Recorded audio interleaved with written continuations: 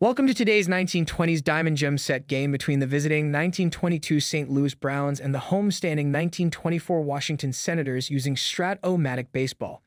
Both of these teams were loaded with star power. The 1924 Washington Senators were world champions. This promises to be one of those epic can't-miss games. So strap in and buckle up and enjoy the game between the Browns and Senators, presented by Sportsman Z. Hello, baseball and Strat-O-Matic fans. It's me, Sportsman Z, Bob Zolke, and today I am going to be here with my first 1920s Diamond Gem matchup.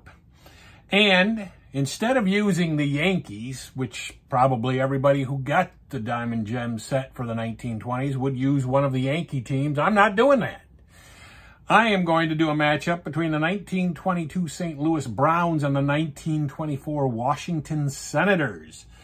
The Senators, of course, will be the home team, and I say, of course, I don't know why, because I could have picked either one, but Washington will be the home team in this one.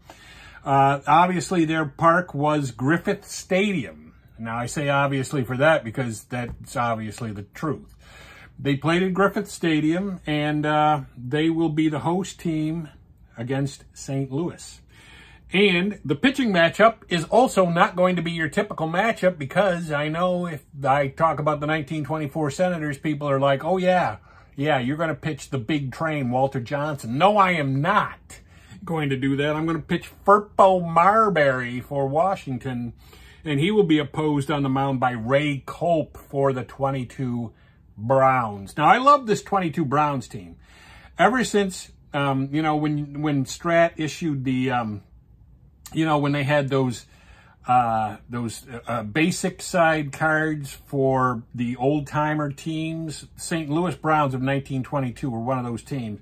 And, man, they had some great players. George Sisler, Ken Williams. Okay, really, that's about it. But, but, you know, and then, of course, the Senators were the world champions in 1924. So it's going to be an interesting matchup. The St. Louis Browns finished second in the American League.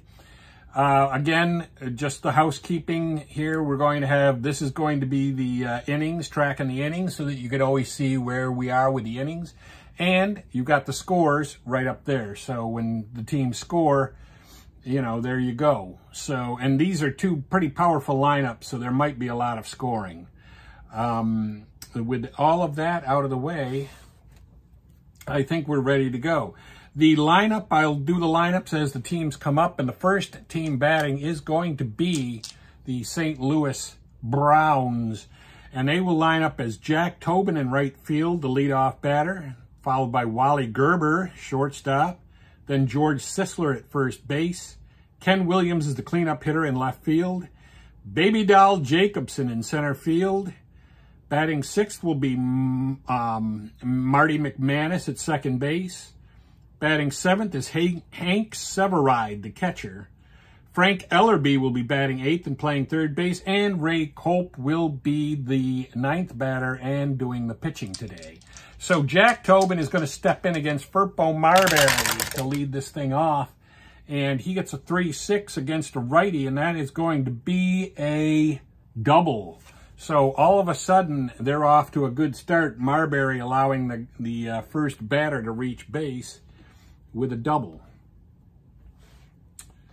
Marberry giving up the hit, and the next batter is, and he's not even their best hitter. I mean, their best hitters are coming up. Wally Gerber is the next batter. He gets a 2-8 against a righty. That is going to be a ground ball shortstop A, so that's one away.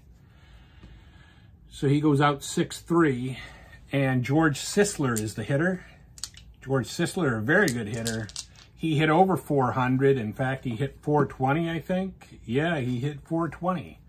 So got his work cut out for him here. 1-6, and that is going to be a double. It's just a plain out double and knocks in Tobin. And all of a sudden, the Browns are on the board. And Marberry gives up his second hit and first run of the game. That brings up Ken Williams. Of course, he was a really good batter, too. And he gets a 6-6 batting. He's a left-handed batter, and that's going to be a fly out to center. So that's 2 away. And that brings up the Baby Doll Jacobson. I don't know why he had that nickname. If anybody knows, leave it in the comments. 1-9 is going to be a ground ball second base. So he goes out 4-3. And the Browns do get a run. So we will put their run on the board. Put it on the board, as the Hawk would say. And we'll take their token off a second. And here's going to be the lineup for the Washington Senators. You're going to have Earl McNeely leading off and playing center field, followed by Bucky Harris, the second baseman and manager of the team. Sam Rice will be the third hitter and playing right field. Goose Goslin is in left field, batting in the cleanup spot. Batting fifth is Joe Judge. Here comes the Judge, first base. Batting in the sixth spot will be Ozzie Bluege, and he's going to play third base. Muddy Rule is the catcher and batting seventh, followed by Roger Peckinpah batting eighth and the shortstop. And then you've got Firpo Marberry, of course, the pitcher, batting ninth. And so we will lead off. The first batter is Earl McNeely batting against Kolp. And he gets a 5-8 batting right, and that's going to be a fly to right. So McNeely flies out for the first out. Next batter is Bucky Harris. He gets a 3-5, and that is going to be a single. So Bucky Harris gets aboard with a hit. That is the first hit allowed by Ray Kolp. Sam Rice is the batter. 2 righties on the mound today here. 4-8. And that is going to be a pop out to, or wait a minute. It's going to be a strikeout. So, no. He is a left-handed batter. So that is a pop out to second. Pop out to second base. That's 2 down real quick with a man at first and Goose Goslin, the batter, the cleanup man. And he gets a 5-12, and that is going to be a ground ball to the first baseman. The first baseman for the Browns is Sisler, the aforementioned Sisler, and he's a 1E19. And that is a 17. I'm going to guess that is clearly going to be an out. And let's see, that is indeed an out. So he goes out 3, ground out 3, and no runs come across for them. We go to the top of the second with the Browns leading 1-0 here, and starting their second inning against Marberry with Marty McManus, the batter. And he gets a 4-12 batting right, and that's going to be a ground ball to the pitcher. He happens to be a 4E14. That is a 6. Don't like that. Don't like the looks of that. That's going to be on the E rating, so we'll roll for the E rating. And it's a 5 on an E14. 5 is going to be an E1. So he makes an error.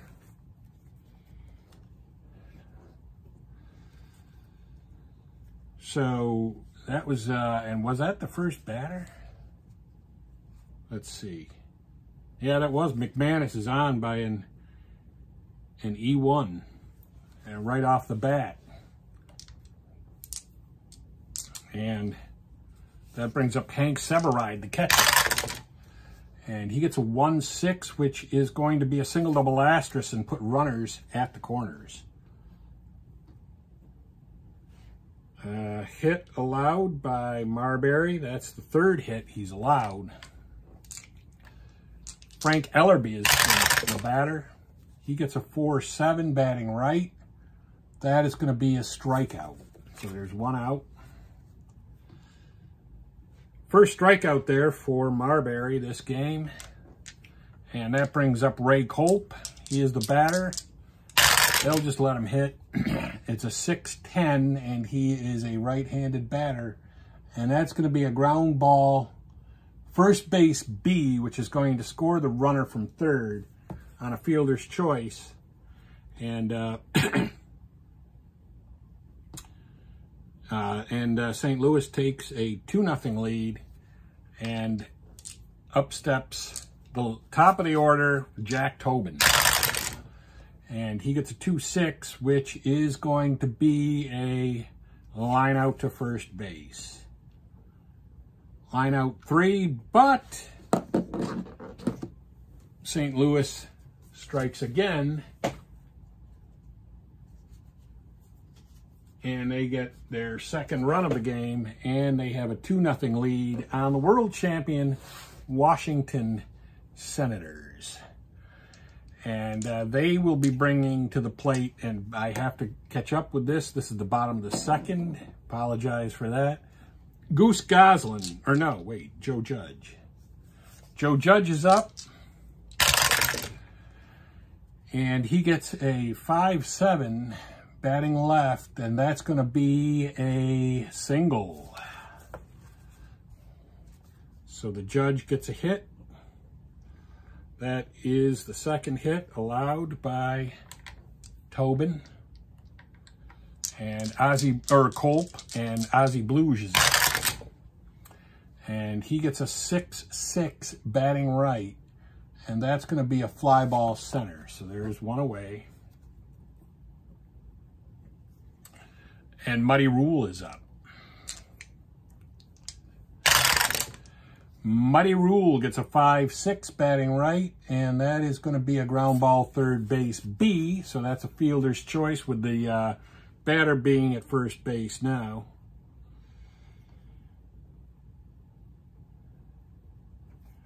And Roger Peckinpah, the shortstop, is the batter. And he gets a 1-4, and that's going to be a walk. 2 runners on, and unfortunately that brings up Firpo Marberry, and they're not going to take Marberry out of the game just yet because, I mean, we're really early in the game, and these are 2 really good teams, so 2-0 isn't that big of a deal. They're going to let him hit, and that is a 2-7, which will be a strikeout. So Kolp with the strikeout, his first of the game, and still no runs for the Senators. We go to the top of the third, where we are going to see Wally Gerber, the baby food man, and he is going to get a 6-7 batting right, and that is going to be a ground ball to the second baseman X. And the second baseman is a 2E28. That is a 9. So let's see what that gets him. That is going to be on the air rating, and it's a 28, so that's not good. 10 and an E28 is going to be a ground ball A. So the second baseman does make the play. So Gerber is out. He goes out 4-3 to lead off the third inning. 1 down quickly, and George Sisler up. George Sisler with a 4-10 batting left, and that is going to be a fly ball left field. There's 2 away, and the batter is Ken Williams. And he gets a 5-4 batting left, and that is going to be a catcher card. The catcher for the Senators is a 1E4. That is a 5. And that is going to be a wild pitch followed by pop out, so no runs come across. And that's the first 0 inning for St. Louis, as we go to the bottom of the third, with Washington still trailing St. Louis 2-0 here, as you can see. And Earl McNeely is the batter. We're back at the top of the order for Washington. And that is a 3-7, which will be a single. So Earl McNeely gets on with a hit. That is the third hit allowed by Kolp. Bucky Harris is up. Bucky Harris getting a 4-6 batting right. And that is going to be a ground ball shortstop double play. So Bucky Harris hits into a 6-4-3 double play. And there are 2 down quickly now. And Sam Rice is the batter. Sam Rice gets a 3-5, and that's going to be a fly, pop out. What is that? A ground ball. Ground ball to first base. So no runs come in for the Senators. They still have no runs here against Ray Kolp, and we go to the top of the 4th, where Marberry is still out there pitching, but he's losing 2-0 right now with Ken Williams, who is it? Baby Doll Jacobson is the batter. And he gets a 5-7 batting right, and that's going to be a fly to center. 1 away, and Marty McManus is the batter. And he gets a 5-7 batting right. That's going to be a fly to center. We know that. And Hank Severide, the catcher, is up with 2 down and nobody on. And he gets a 1-8, which is going to be a double. So Severide hits a double, and Marberry's given up all kinds of hits here. That's the 4th hit allowed for him here in the 4th inning. And Ellerby is the batter. Ellerby gets a 6-5 batting right, and that's going to be a ground ball to the shortstop. Their shortstop is a 1E30. That is a 3, so 3 and 1 at shortstop might be an out. And it is. So he's out, and they don't get any runs. St. Louis gets no runs in the 4th. We go to the bottom of the 4th inning in a 2-0 game here. St. Louis with a 2-0 lead, and Goose Goslin is the batter against Kolp.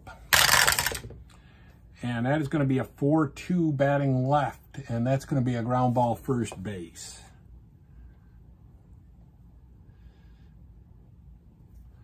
Which brings up Joe Judge. Here comes the Judge. He gets a 3-7. That's going to be a ground ball to second. 4-3, and that brings up Ozzie Bluege. And he gets a 4-4 batting right.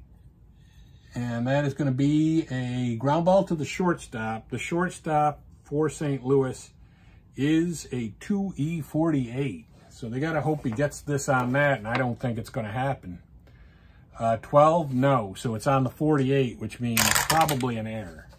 That is a 4, and that is going to be an error, yes. 1 base error by the shortstop, which puts Bluege aboard on with an E6, and Muddy Rule is the batter. And that is going to be a 6-5 batting right, and that's going to be a strikeout.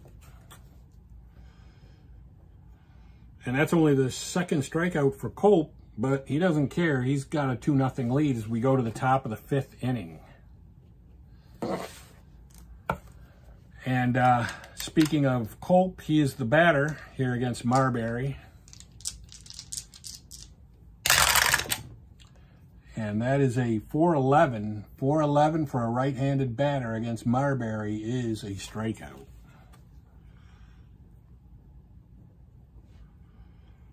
Marberry striking out his 2nd guy. Of course, back then, people didn't strike out as much. They took pride in putting the ball in play, unlike today. And also, we will take that runner off of the base. Let's see here. Jack Tobin back to the top of the order. And he gets a 6-8 batting left, and that is going to be a single. So we do put the token back, but we put it at first base as Jack Tobin works his way aboard with a hit against Marberry. And Wally Gerber is up. And he gets a 2-3, which is a ground ball, third base B, so he is now at first base on a fielder's choice. And there's 2 down. And George Sisler is up. And he gets a 4-10 batting left, and that's going to be a fly ball to the left fielder. So Sisler has, I don't want to say he's been shut down pretty well. He's 1 for 3 with a double. That's actually not too bad, but not reflective of a 420 hitter. We go to the bottom of the 5th, and Roger Peckinpah, the shortstop, will be the first batter to face Tobin here. And he gets a 5-8 batting right, or to face Kolp. Why do I keep saying Tobin? But anyway, it is a 5-8 batting right, and that is going to be a fly ball to right. And Marberry is the batter. They're not going to pinch hit for him. They're not taking him out just yet. It's still only 2-0. That is a 4-9 for a right-handed batter against Kolp, and that's going to be a single. So he does get himself a base hit and trying to help his cause here. Kolp giving up his 4th hit, and Earl McNeely, the batter, with 1 down. Back to the top of the order. That's a 5-12 for a right-handed batter, and that's going to be a ground ball to the first baseman. The first baseman is Sisler. He's a 1E19. That is a 14. And it's going to be on the E rating. And an E19 on 4 is, that's going to be an E1. So Sisler makes an error, and they have 2 guys on.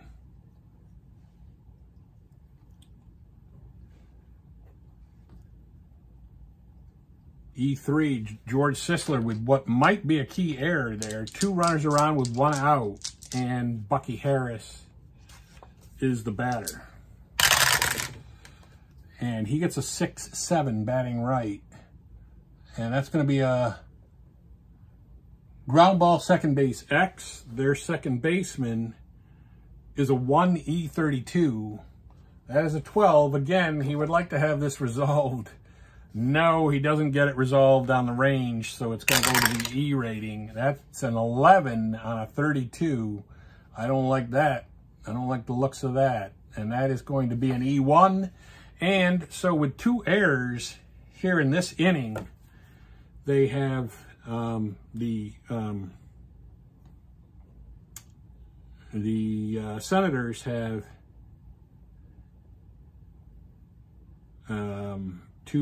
have the bases loaded. Bases are loaded, 1 out, and Sam Rice is the hitter. And he gets a 5-6 batting left, and that's going to be a ground ball first base B. That is a fielder's choice that allows a run to score.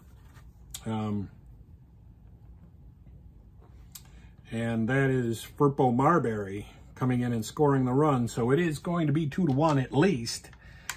And that's pending what Goose Goslin can do right here. And he gets a 4-6 batting left. And that is going to be a line out to the second baseman. So they do get, Washington does manage to get a run. So we'll give them that. We can give them that. But they are still losing 2-1.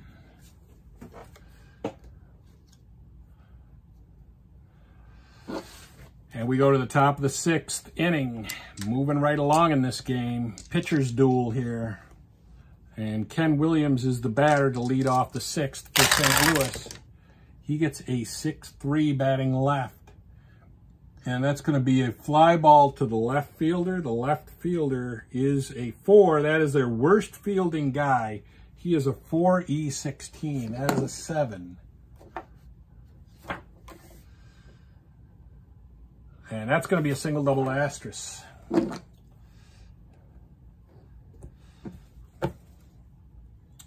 So Ken Williams leads off with a base hit. 6th hit allowed by Marberry. And Baby Doll Jacobson. He gets a 3-3. That's going to be a ground ball first base C. So that is going to move the runner over to second. And Marty McManus is the new batter with 1 down and a man up at second. And that is going to be a 1-3. It's a hit by pitch. So St. Louis has 2 guys on here. They have a little bit of a threat going. And Hank Severide, the catcher, is the batter with 1 out and 2 on. He gets a 4-7 batting right, and that's going to be a strikeout. Marberry striking out the 3rd guy of the game for him, and Frank Ellerby is the batter. And he gets a 2-10, which is going to be a ground ball third base. He goes out 5-3. No runs come in. We go to the bottom of the 6th inning. In a 2-1, very tight game. As Red Barber would say, this game is closer than, this game is tighter than a new pair of shoes on a rainy day. And Joe Judge is going to be the batter to lead off for Washington here in the 6th against Ray Kolp. That is going to be a 6-10 batting left, and that is going to be a fly ball to center. The center fielder is a 1E15. That is probably going to be an out, and it is. So Joe Judge flies out to the center fielder, and Blue Edge is the batter, the third baseman. And he gets a 2-5, which is a single, double, asterisk, or just a single for you and I. That is a single, and Kolp giving up his 5th hit. Muddy Ruel is the batter. He gets a 4-2 batting right. And that is going to be a walk. So the first, two of the first 3 guys get on. There's only 1 out. That is a second walk issued also by Kolp, and Peckinpah is the batter. And he gets a 2-6, which is going to be a pop out to the shortstop. Now, they're going to let Marberry hit. This is back in the day. Pitchers pitched complete games, and this is only 2-1. So they're going to let Marberry hit. Batting right, that's a 3-5. That is going to be a ground ball shortstop double play. But not really a double play. It's just going to be a ground ball out. And Washington gets no runs there as we go to the 7th inning. The 7th inning, and it's 2-1. And Kolp is leading off. And of course, as I just said about Marberry, they're going to let him bat. I mean, his inning of weakness is 9. So, you know, that is going to be a 2-10, and that is going to be a ground ball second base. So Kolp goes out 4-3 to lead off the 7th for St. Louis, which brings up Jack Tobin. He gets a 2-7. That is going to be a walk. So Jack Tobin's aboard. Jack Tobin having a pretty good day himself. He is 2 for 3 with a walk.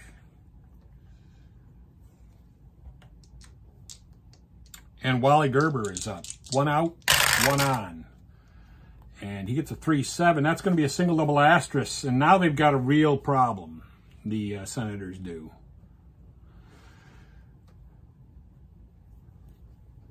We're going to play the infield back, though, and play for the double play here with George Sisler up. Actually, you should walk George Sisler, shouldn't you?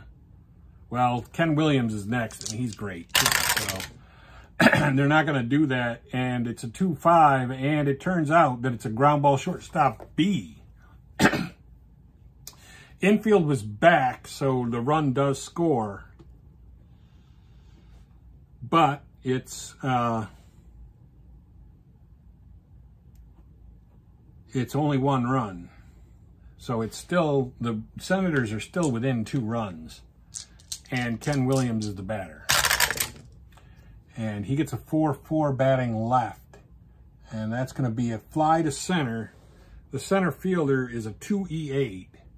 That is going to be a 1. So I don't know about that. And that is going to be a double with 2 asterisks, meaning he has to stop at third. So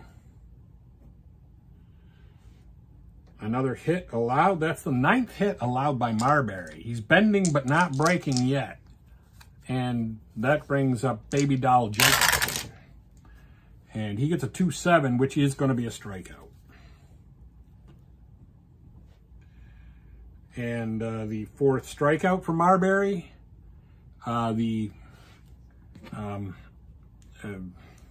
Let's see, do they have anybody up here? Yeah, they do. The Browns get another run. So they have a 3-1 lead here in this game, and Earl McNeely is the batter. Bottom of the 7th, top of the lineup though, and that's going to be a 1-7, and that's going to be a fly ball to left.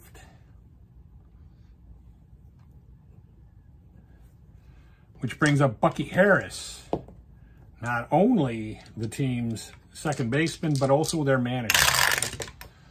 And he gets a 1-9. That's going to be a ground ball to second base.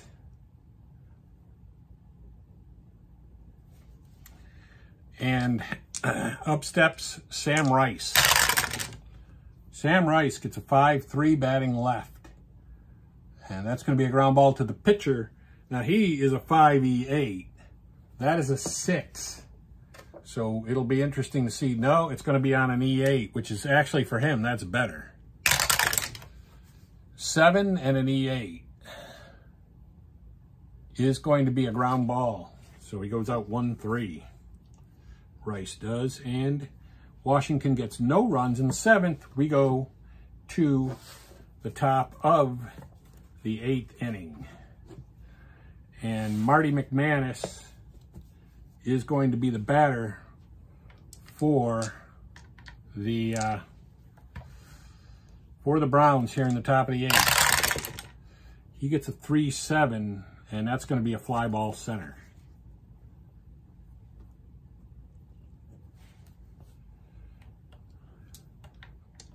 Hank Severide is up. Hank Severide gets a 4-4, batting right. That is going to be a fly to center. Center fielder is a 2-E-8. That is a 9. That will be on the air rating. I gotta check the air rating. 5 on an E9. And that is going to be an two-base error. So the Browns have Severide up at second on an E8. Washington making some key errors here. And that brings to the plate Frank Ellerby. They are going to walk Ellerby. Yeah, they're going to walk Ellerby to fill in the base. And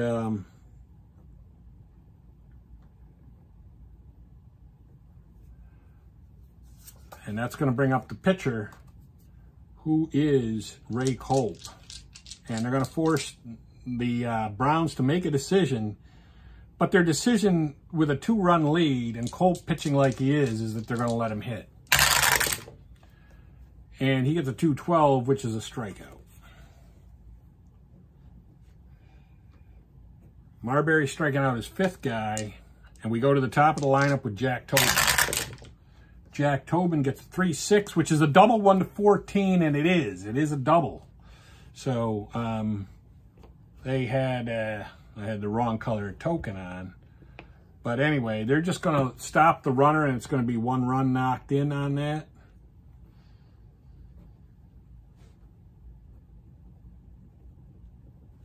And that is Severide that scores on that.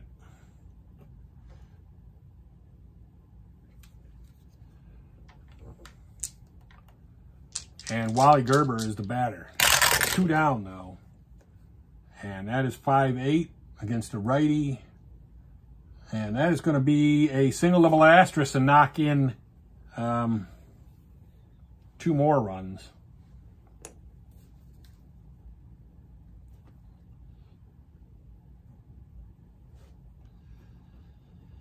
And the Browns have really opened this up now.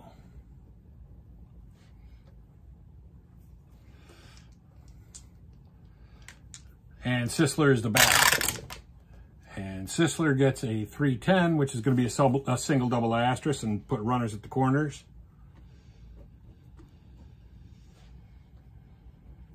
And they probably left Marberry out there a little bit too long. They hung him out to dry. Ken Williams is the batter, and he gets a 3-9, and that's going to be a ground ball shortstop, and he will be out. 6-3. And that is the... Is that the 3rd out?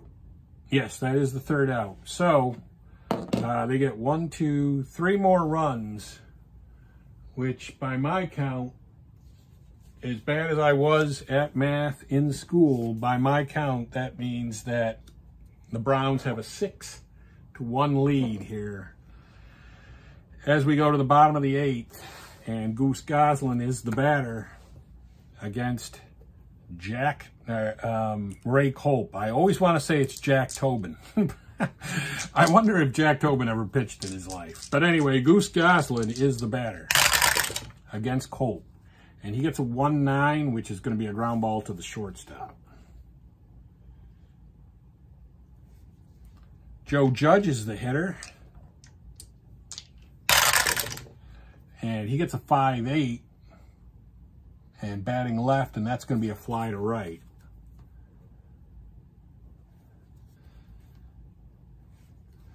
And Ozzie Blue Edge is the batter. And he gets a 6-4 batting right. 6-4, and that's going to be a catcher card X. The catcher is a 2E8. That's Severide, so 11 and a... It's probably going to be on the air rating. No, it isn't.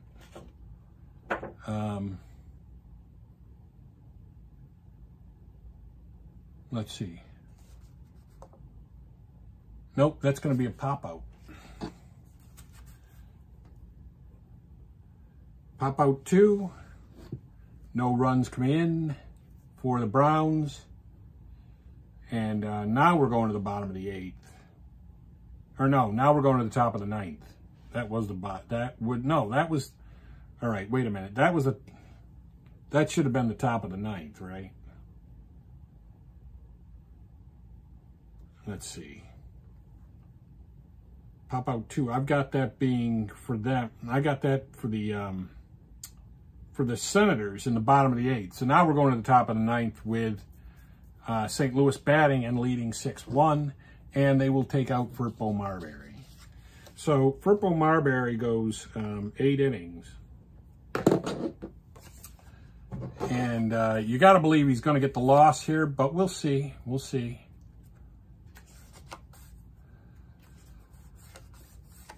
And I want to bring in somebody that would clearly be a reliever,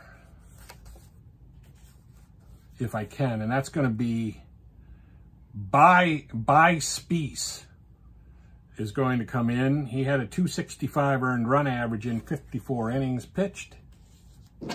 And we will put him in. he'll try to face this powerful, as it has shown itself to be, St. Louis lineup. Baby Doll Jacobson is the batter here in the 9th. And he gets a 6-7 batting right. And that is going to be a ground ball second base. So wait a minute. Third base. Ground ball third base. He goes out 5-3. Bringing up Marty McManus. He gets a 1-8. That is going to be a single. So they've got hits galore here. St. Louis does. They have really hit up this Washington pitching. And Hank Severide is the batter. He is the catcher. He gets a 2-6. That is going to be a single double asterisk. Spieth gives up his second hit on only his third batter. With one out, or wait a minute, with one out, and Frank Ellerby is the batter. He gets a 5-4 batting right. That is going to be a ground ball third base.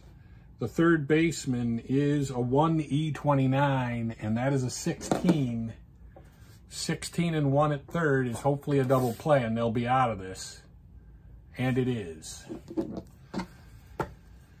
So that is a 5-4-3 double play, and no more runs come in, luckily, for Washington, for the St. Louis Browns. But we are in the we're in the bottom of the 9th, though, and Washington is down by 5. Kolp is pitching like a champ, and Ozzie Bluege will be the batter. No, Muddy Rule.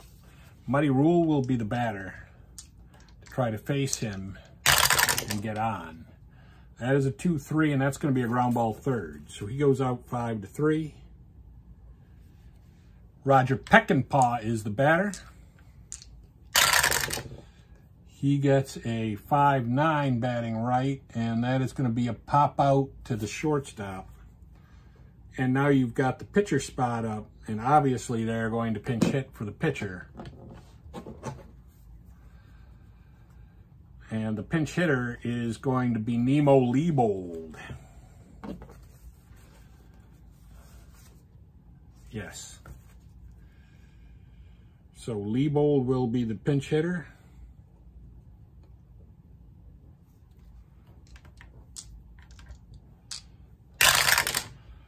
And he gets a 4-4 batting left, and that's going to be a ground ball to the shortstop.